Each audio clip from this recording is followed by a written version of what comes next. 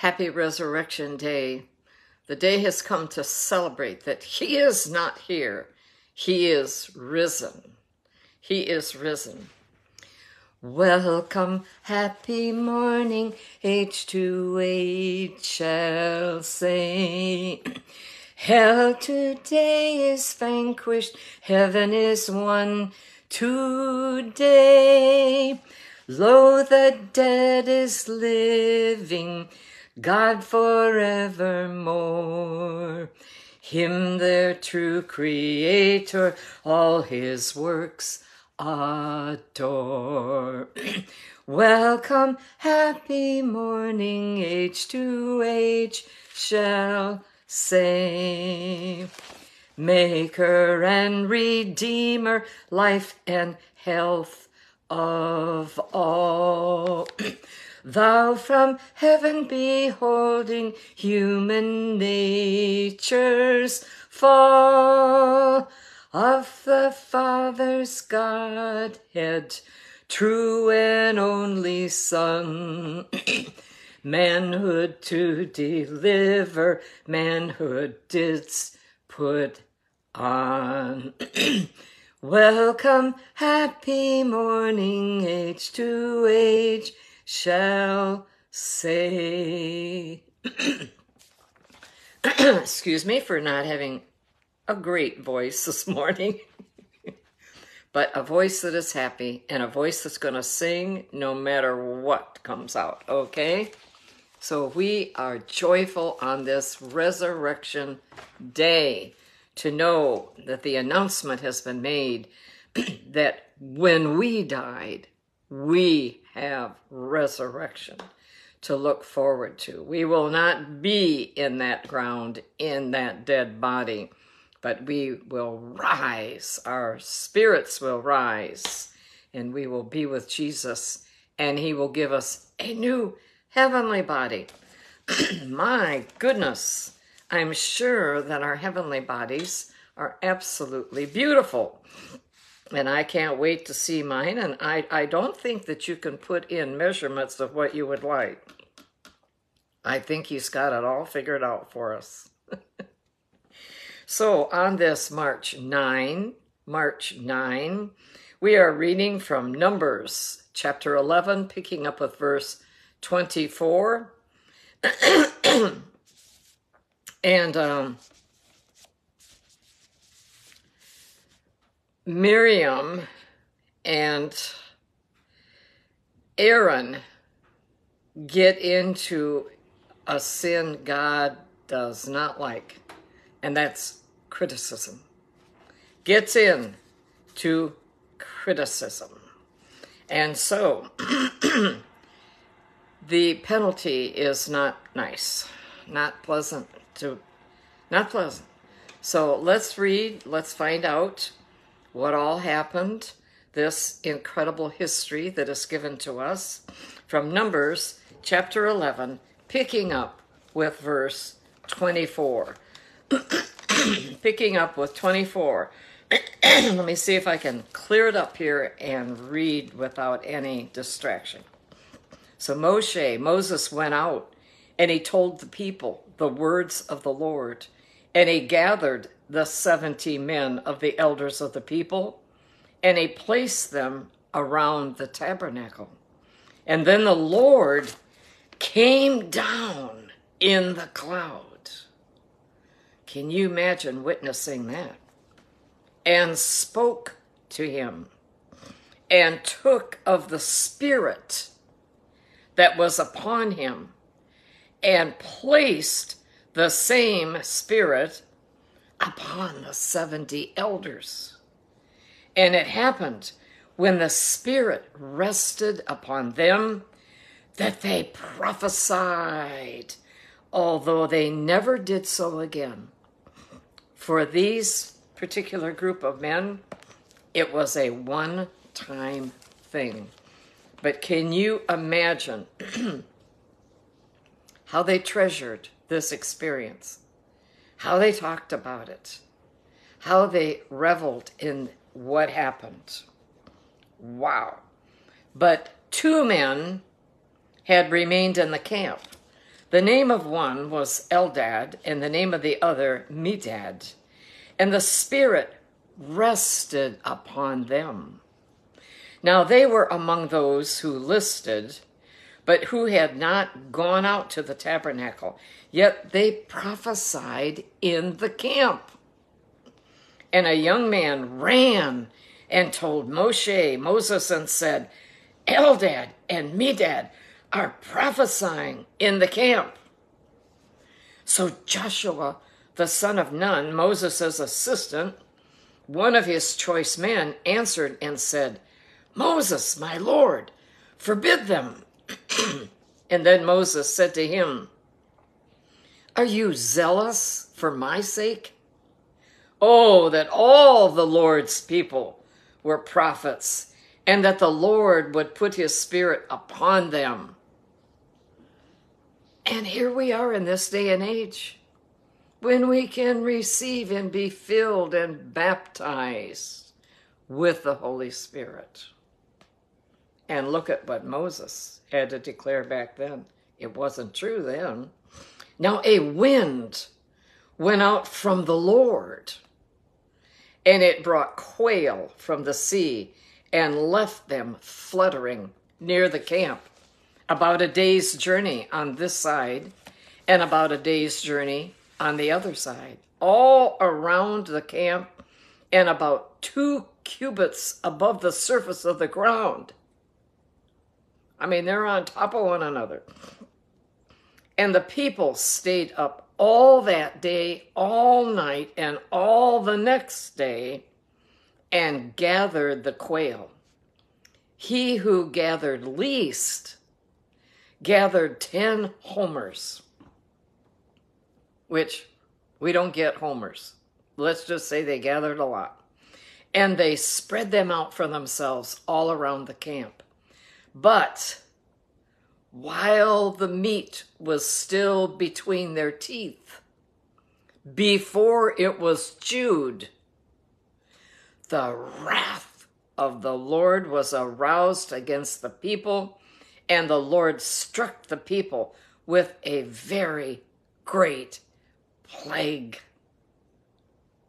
So he called the name of that place Kibroth Hattaavah, because there they buried the people who had yielded to craving. Ooh, let's pay attention to that.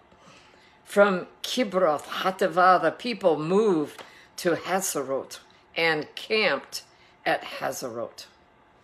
And we move along to chapter 12 of Numbers. And then Miriam and Aaron spoke against Moses because of the Ethiopian woman whom he had married, for he had married an Ethiopian woman. So they said, Has the Lord indeed spoken only through Moses? Has he not spoken through us also? And the Lord heard it.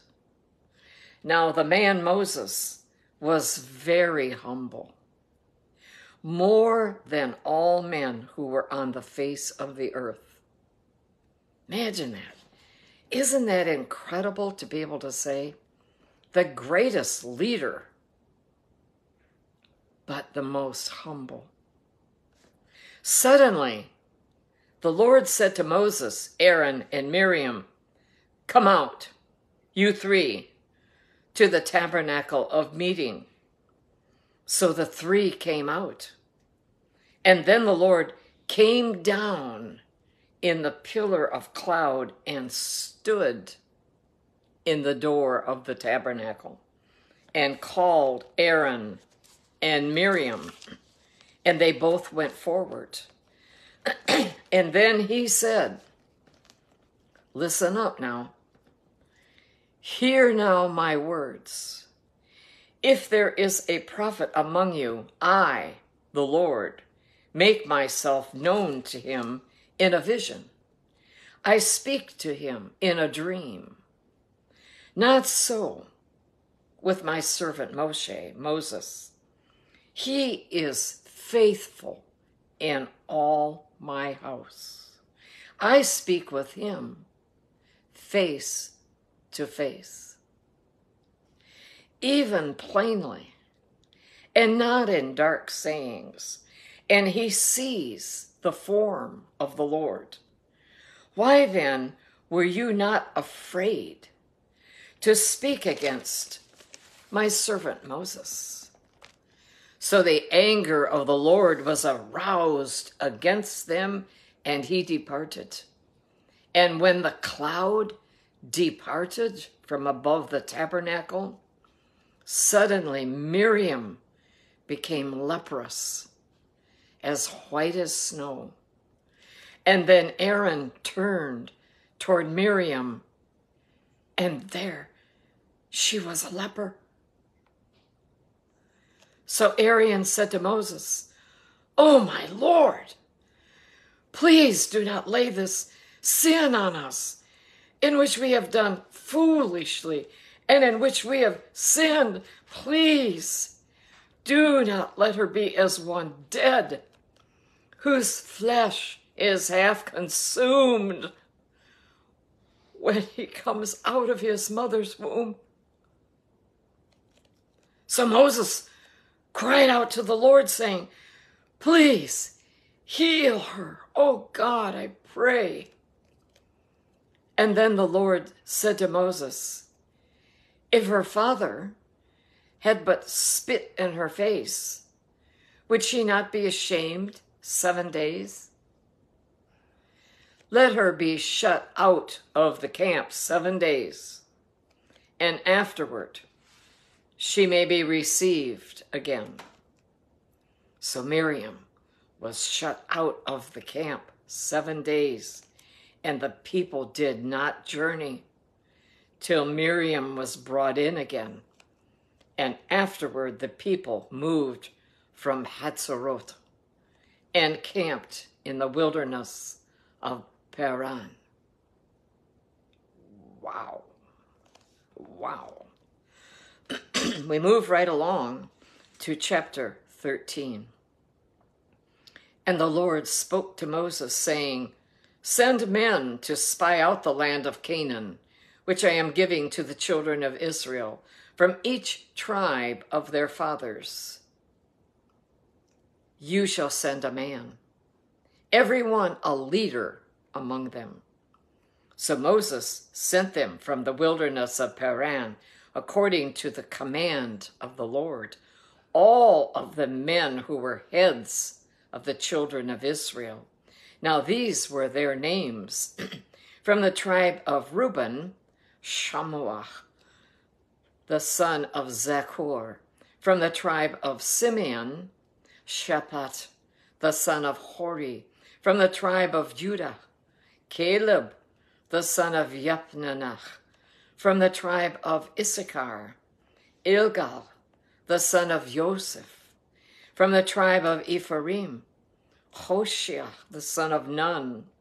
From the tribe of Benjamin, Palti, the son of Raptu. From the tribe of Zebulun, Gadiel, the son of Sodi. From the tribe of Joseph, that is, from the tribe of Manasseh, Gadi, the son of Susi. From the tribe of Dan, Amiel, the son of Gameli. From the tribe of Asher, Setor, the son of Michiel. From the tribe of Naphtali, Nabi, the son of Vushi.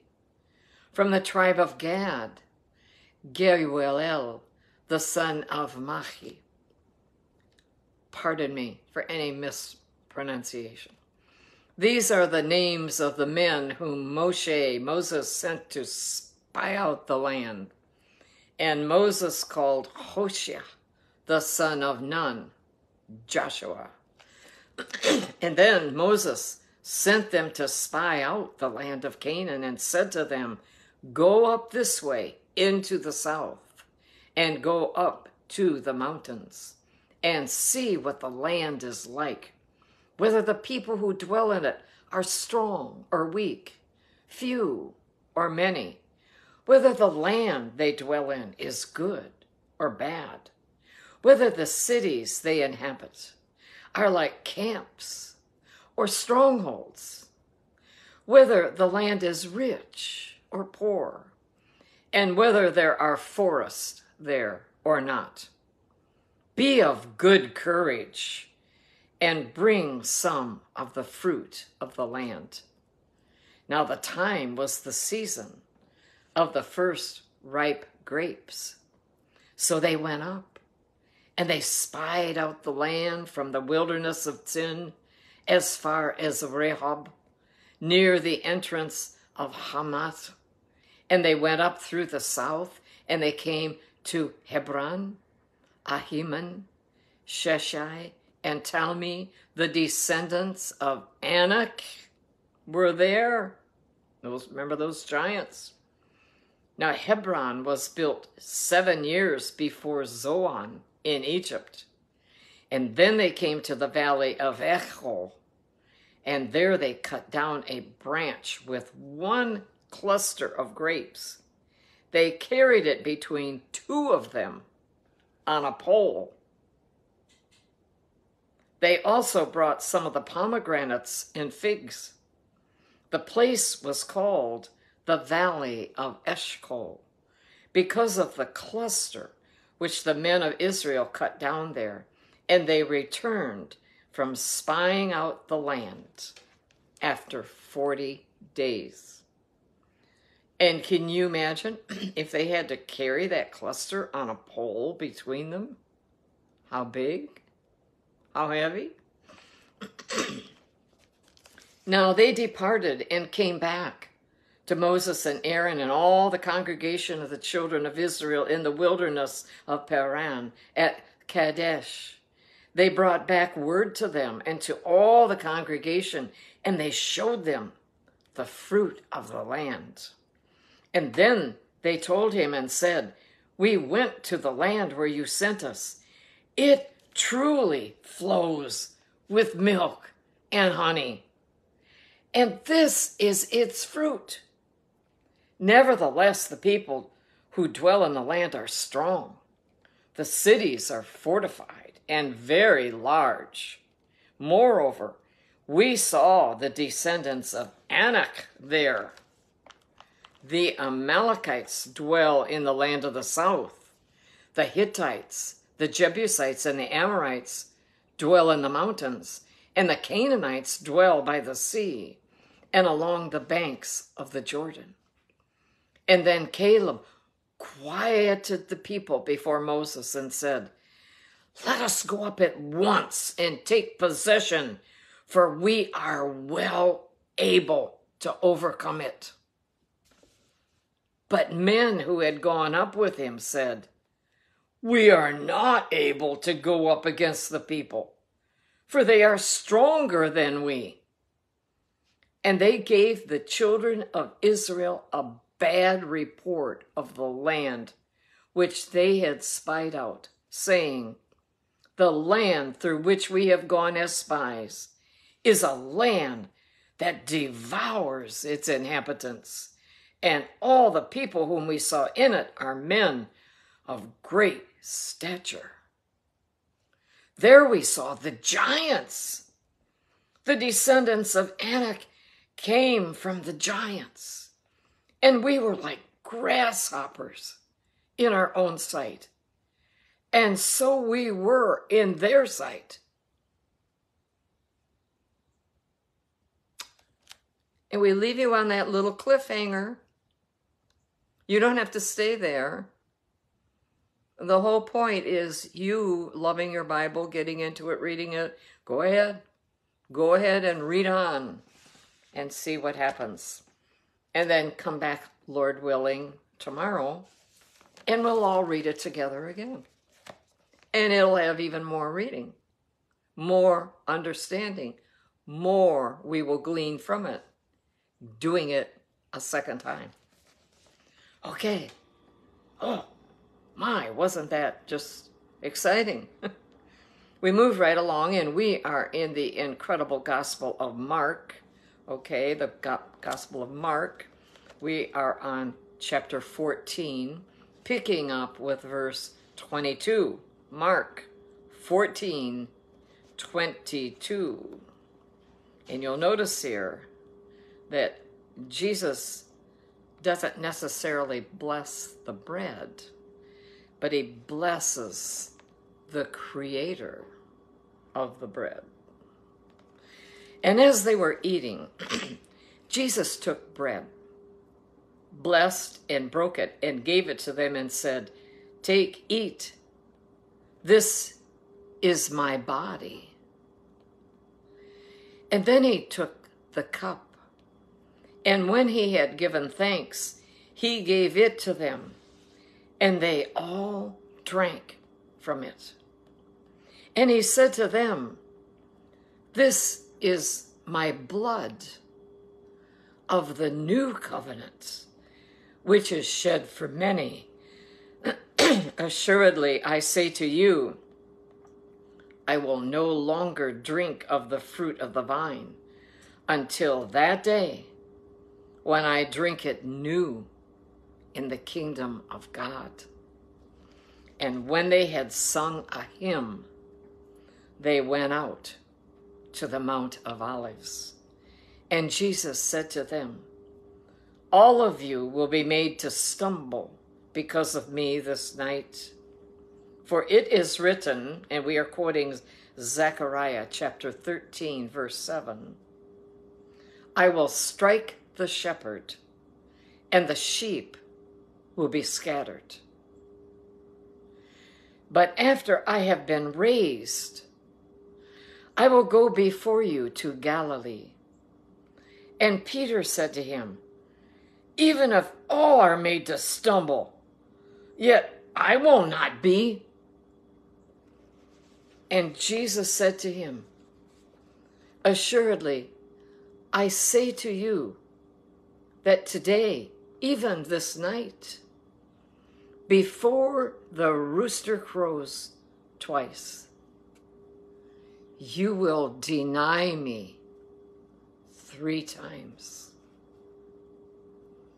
But he spoke more vehemently, "If I have to die with you, I will not deny you." And they all said likewise. And then they came to a place which was named Gethsemane. And he said to his disciples, "Sit here while I pray."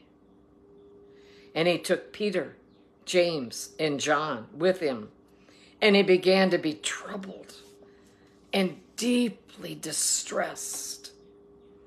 And then he said to them, "My soul is exceedingly sorrowful, even to death. Stay here and watch." And he went a little farther, and he fell on the ground, and he prayed that if it were possible, the hour might pass from him. And he said, "Abba, Father, all things are possible for you. Take this cup away from me. Nevertheless, not what I will, but what you will." And then he came, and he found them sleeping. And he said to Peter, "Simon, are you sleeping? Could you not watch 1 hour?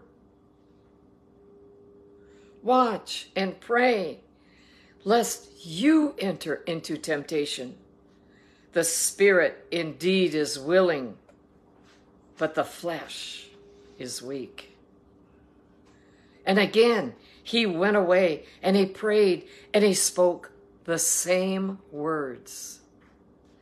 And when he returned, he found them asleep again, for their eyes were heavy, and they did not know what to answer him.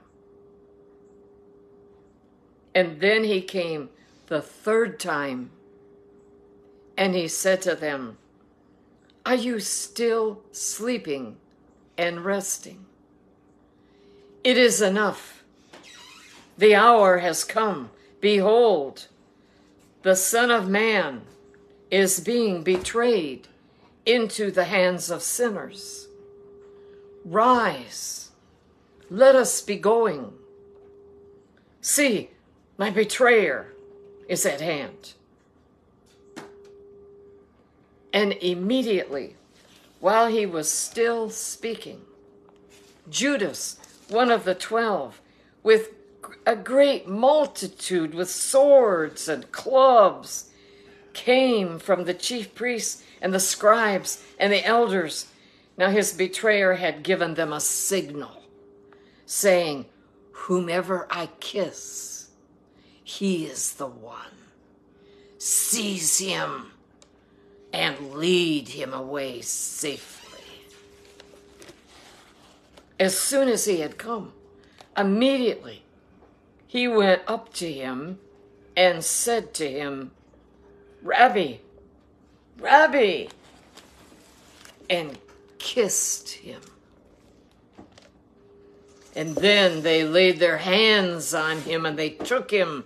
And one of those who stood by drew his sword and struck the servant of the high priest and cut off his ear.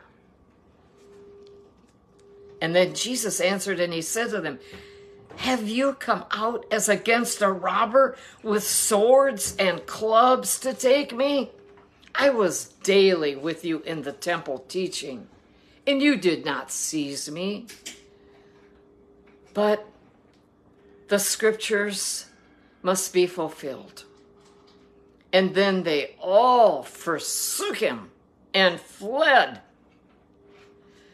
Now a certain young man followed him, having a linen cloth thrown around his naked body.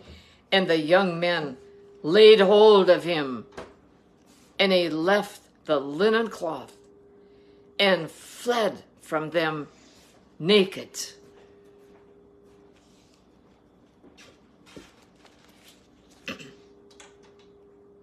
And even though today is Resurrection Day, some call it Easter, that's where we are in the reading of the scriptures. And we will continue, Lord willing, tomorrow. All right, we move right along to Psalm 52. Psalm 52, this was given to the chief musician, and it's a contemplation of David when Doeg the Edomite went out and told Saul and said to him, "David has gone to the house of Abimelech." Told on him, didn't he?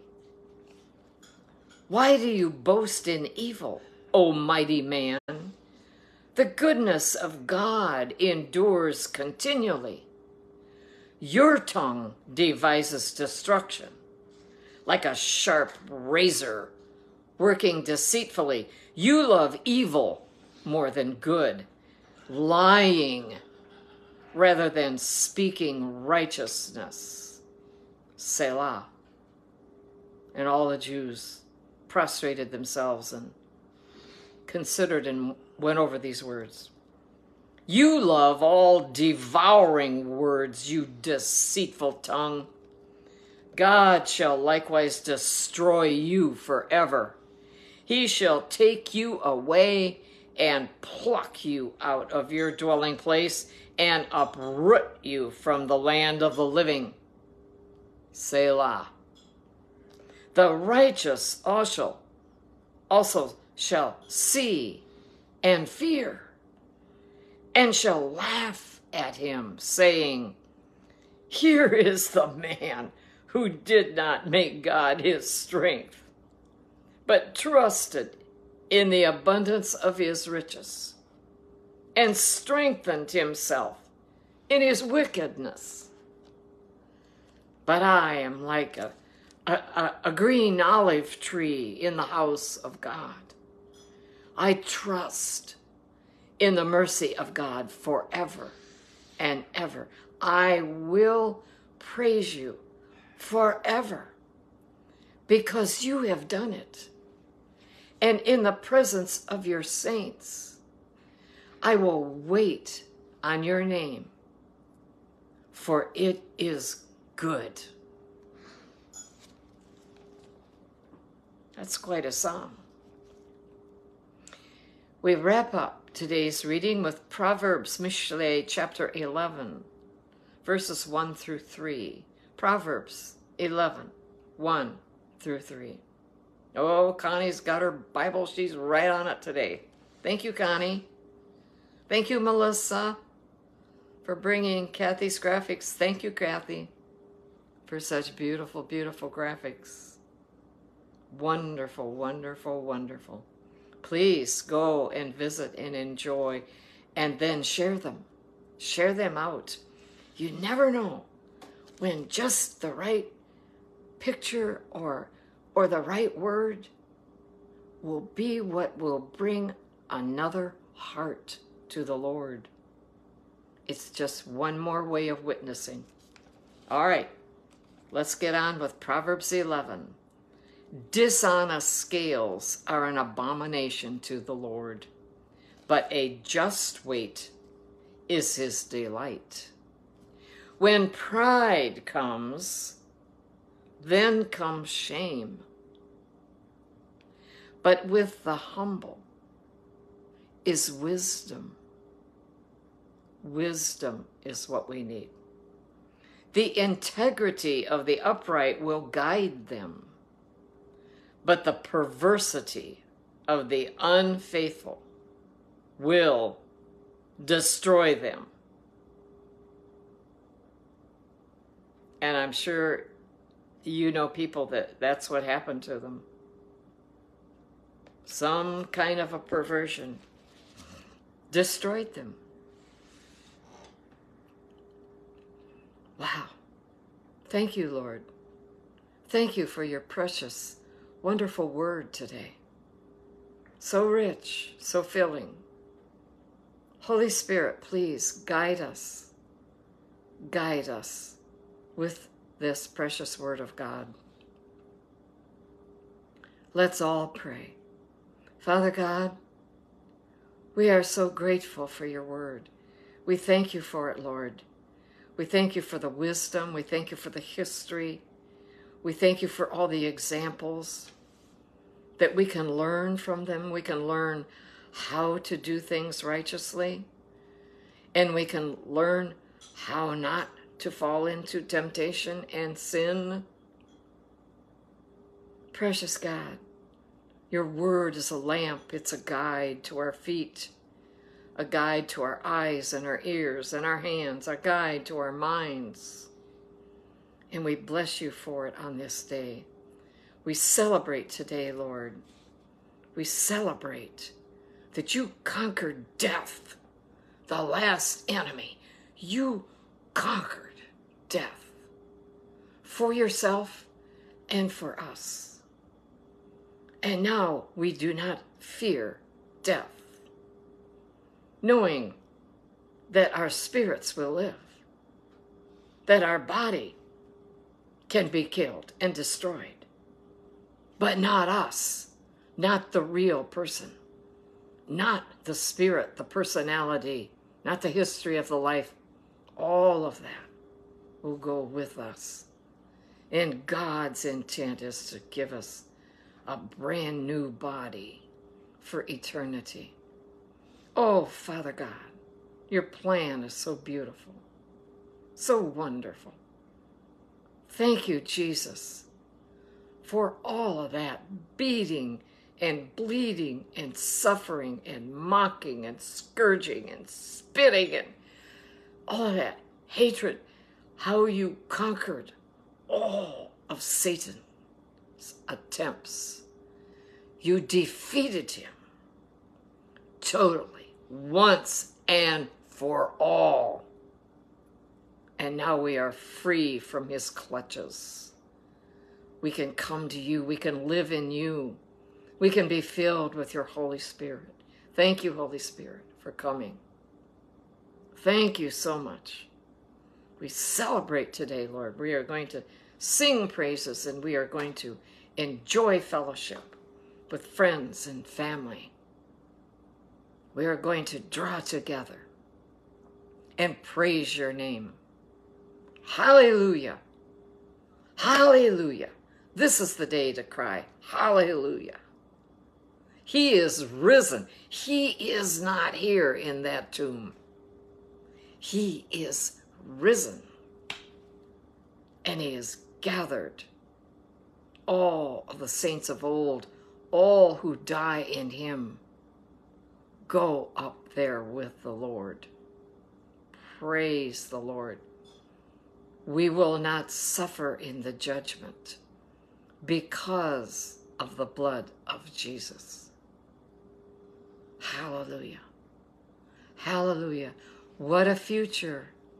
What a future you laid out for everyone who would come and repent and believe in you, Lord. Oh, we praise your name.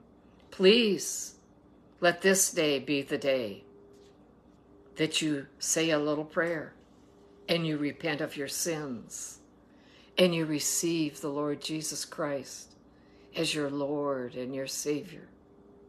Please, he is your ticket to heaven. Please, don't put it off. Don't put it off for any reason. It doesn't take long. A simple prayer of repentance and receiving the Lord. And I pray that y'all fill up every pew of every church. Go and join in and worship and let the body of Christ be strengthened with your tithes and offerings, your presence, your joy, your gladness. Bless the church staff of people, the priests, the pastors, the elders who are faithful. Oh, Father God, we want to thank you for Israel. We want to thank you that we have lived to see you gather your people and you have caused it to be a nation once again, recognized by the world. Father God, thank you that you are bringing your people home. It's a nation that is growing. And Lord, we pray for the peace of Jerusalem, that peace will be there, that the IDF will be protected by your very presence, your very covering, and that any evil would be apprehended immediately and tended to. That peace will dwell in the streets of Jerusalem.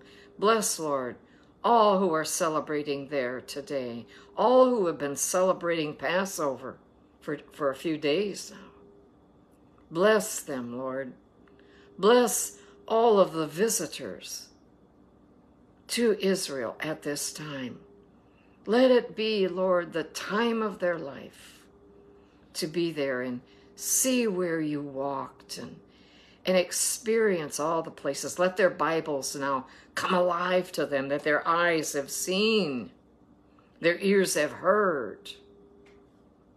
We give you praise and glory. Father God, I'd ask that every church in every language in every country be filled today with praise and worship. I'd ask you would bind the hand of the enemy from interfering in any way in people's worship as they adore their Lord and Savior, Jesus Christ, Yeshua HaMashiach, the Messiah. And Lord, we declare today we are looking up. We are gloriously waiting for your second coming. Oh, how it will be. You won't be this little baby that needs to grow up into a man, but you will burst the skies. You will burst through in the most glorious cloud I'm sure the Lord has ever made. He's got a special one that you will come in and you will come for us. Oh, we have everything to look forward to, Lord. It dims all of the junk from this world down to just nothing. Tiny. Father God, we'd ask that many would come to you today.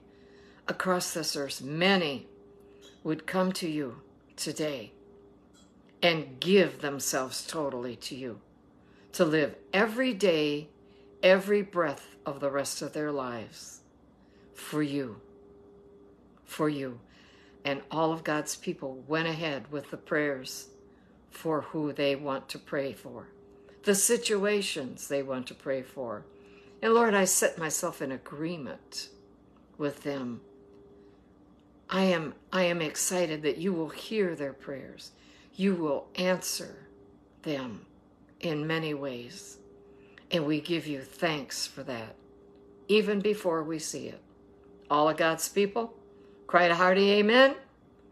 Have a beautiful, beautiful day in the Lord and with family and friends. I love you so much. Bye-bye.